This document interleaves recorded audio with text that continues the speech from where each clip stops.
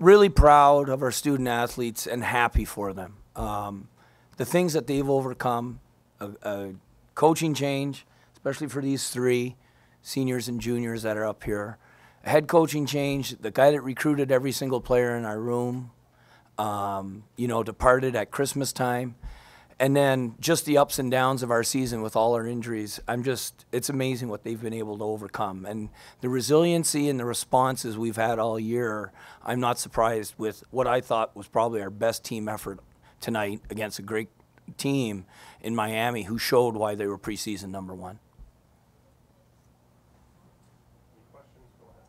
Sam, you guys were in control in the second period, and then that same board that victimized you yesterday, that bad bounce again.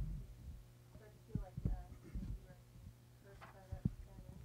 Well, I definitely think this probably wasn't my best weekend ever, but it just shows, how committed our team is to playing together, and it doesn't matter what happens behind them. They're going to play with heart, tenacity, energy, no matter what. And for them to bounce back after those two bad bounces both games and perform the way they did, you wouldn't even notice that something went wrong for us. How hard they worked and how focused they were. It was impressive and very fun to watch. There's obviously a very proud hockey tradition at your guys' school.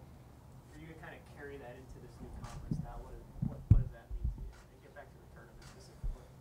I mean, it's obviously a good way to start things off for this tournament, especially for us.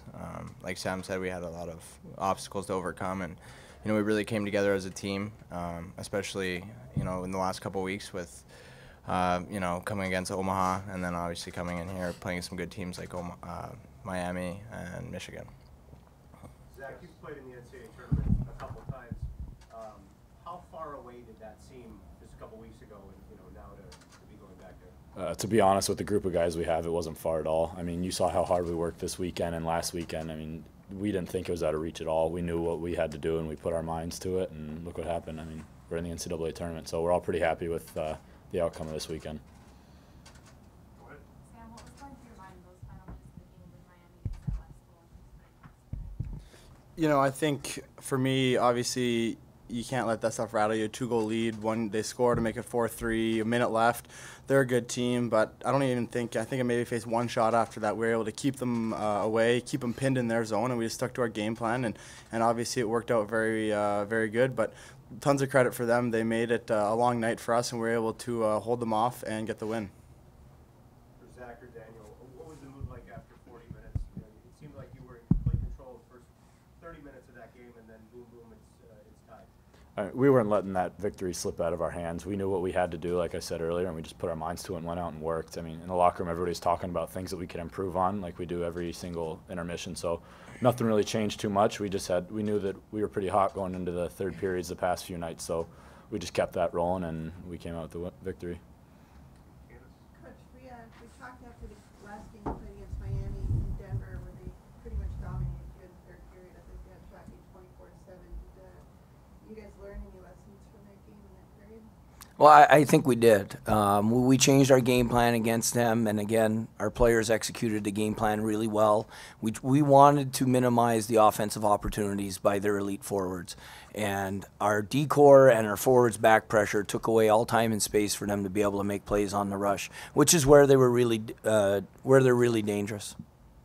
Just for one of the players, Sam, how did you guys feel about the sixth place finish in the league this year? I think with how competitive our league was, it was, difficult to gauge the fact that we finished sixth and say we had a bad year. And I don't think that's the case. You look at Miami upsetting St. Cloud. Sure, to the outside it looked like an upset, but everyone in the conference knew that it wasn't really an upset because of how good the league is top to bottom.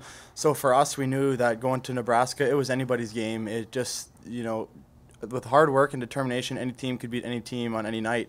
And like I said, it doesn't matter what place you finish. Anything can happen, 6 versus 8 in the final. Who would have thought that, right? So.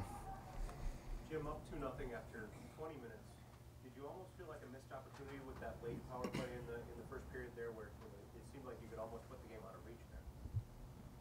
No, because I thought our second power play gave us momentum. The third power play we had concerned me because we spent the whole time breaking out. And Miami adjusted. It's a good coaching staff over there, and they changed a few things on their forecheck that didn't enable us to carry the puck across the blue line with possession.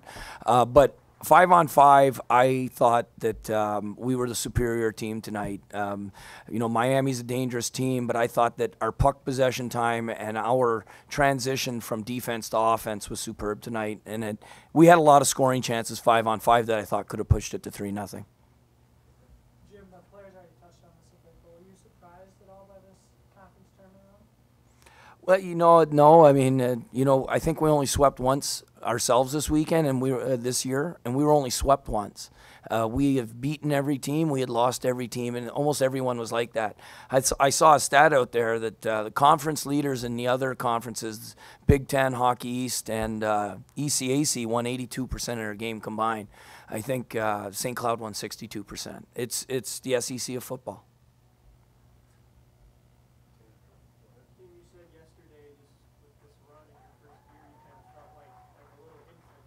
Did you grow up a little bit tonight, you think? Well, I got to say that the experience of winning as a player and as a coach and junior, it allows you to know what to say to your players about how to excel in big-time games. And that experience I drew on. And I've been telling our players to stay in the moment and focus on execution and our process that gives us success. And I think you witnessed that tonight because that's the best we've executed all year. What was the toughest part for you guys about going through a coaching game coming into this game? The yelling, probably. It's up there. Well, after you get used to a coach for 2 years, you kind of get to know their systems. They get to know you. You create a relationship, and they can, they've seen what you can do. So I guess when a new coach comes in, it's a fresh start. So it can be a good and bad thing for certain, different people. And I thought our team handled it really well. And clearly, you can see that we all bought into the system with the process that Coach Montgomery does. Yeah, I mean, one of the biggest things also was he didn't let anybody just come in and slip into a position. He made everybody work for each second they're on the ice. So that was a big thing for me because in the past, I mean, the older guys would play a little bit more over the younger guys, and coach kind of makes whoever's feeling good or whoever's playing good is going to be playing that night. So. Zach, can you talk about the goal you scored in the third? Did you deliberately set that screen with the Miami defenseman? I mean, I just pulled up and I saw that no D was coming to me, so I just kind of took my time, and I saw there was an opening between his legs and the bottom right corner was open, so I just shot it and went in.